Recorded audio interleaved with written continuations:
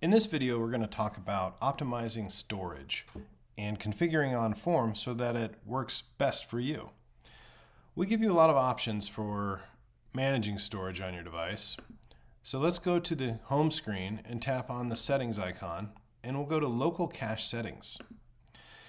Now, a great feature of OnForm is that we archive videos so that don't fill up your device at a certain specified time. By default, we use 2 weeks. We're trying to balance the amount of storage space that's used up versus keeping videos available for you to play back without having to wait for them to download from the cloud. If you find OnForm is taking up too much space on your device, you can lower this number to say 3 days or 24 hours, and that way it'll free up more room on your device after just 24 hours in this case. And when you see a video is archived, you'll see off to the right here, when you see a cloud with a check mark, it means that video is on your device and it's backed up to the cloud. But when a cloud with a down arrow is there, it means that that video has been archived. So in order to watch this video, I'd have to click on it, wait for it to download, and then play. Now, you can adjust these settings based on what works for you. And at any point, you can also come here and clear cache. Clearing the cache will allow you to delete all the files that are stored locally on your device. You can also keep those that are in your reference folder or start as well.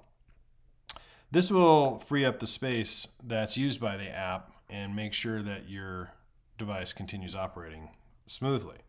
For the most part, you won't have to worry about these settings, but if you're finding that it's using too much space, this is something that you can do to use even less space on your device. Now, there's also the consideration that if we go back and close the settings app, let's say in the library all files here, and we tap on the circle dot icon and go to recently deleted, this is another place to look at because any deleted file video is actually marked for deletion and kept for 30 days before it's permanently removed from your device. So if you want to free up the space used by your recently deleted videos, just tap permanently delete now. So between the permanent deletion of your recently deleted files as well as configuring your archive settings and local cache settings, you'll be able to make sure that OnForm uses the amount of storage space that also then balances how often and how easily videos are playable when you're offline or not.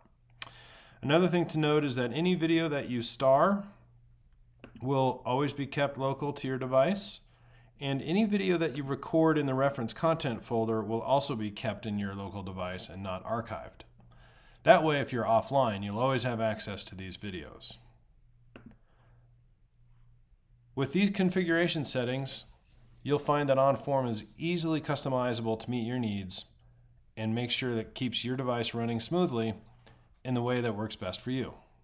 If you have any questions, contact us at support@getonform.com. Thanks for watching.